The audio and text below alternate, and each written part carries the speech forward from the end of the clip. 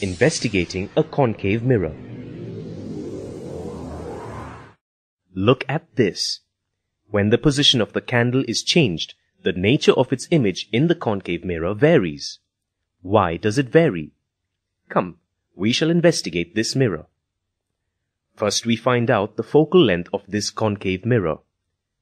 The distant object method is the simplest way to find the focal length. The rays of light coming from a distant object are always parallel to each other. These rays of light, after reflection from a concave mirror, converge at a point on the principal axis called the focus. The distance between the pole of the mirror and the focus gives the focal length. Mount the concave mirror vertically on a stand in such a way that it is facing an object which is outside the room. Place a screen in front of the mirror. Adjust the position of the screen until a clear, well-defined image is obtained on it. Measure the distance between the screen and the mirror. This distance gives the focal length of the mirror. The image formed varies with the position of the object in front of the mirror. We shall now place the object at various positions and check the image formed.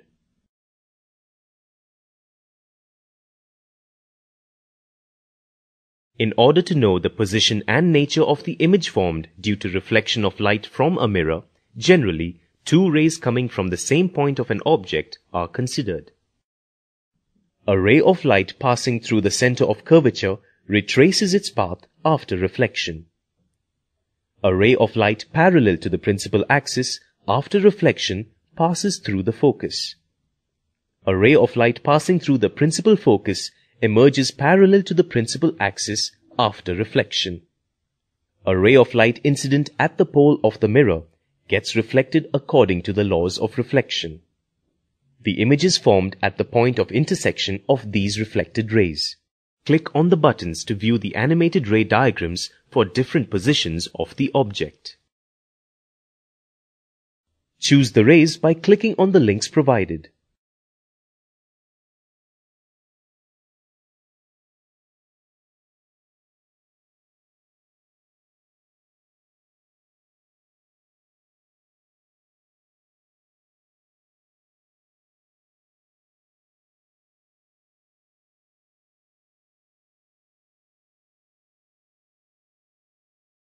Choose the rays by clicking on the links provided.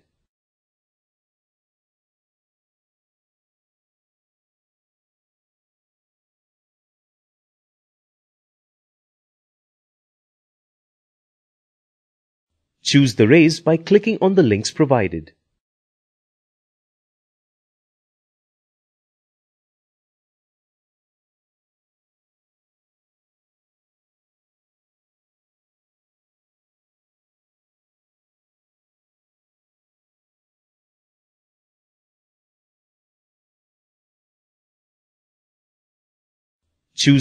Choose the rays by clicking on the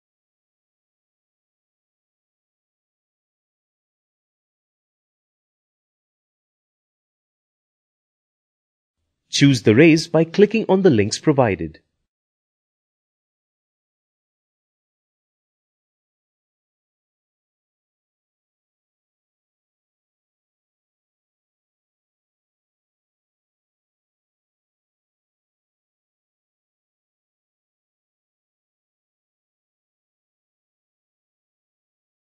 Choose the rays by clicking on the links provided.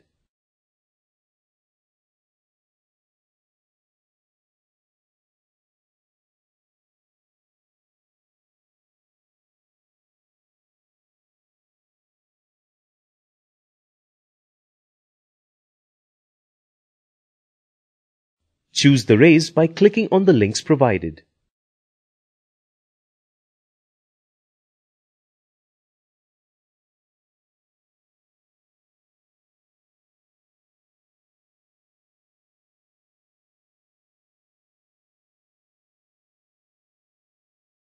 Let's explore this concave mirror.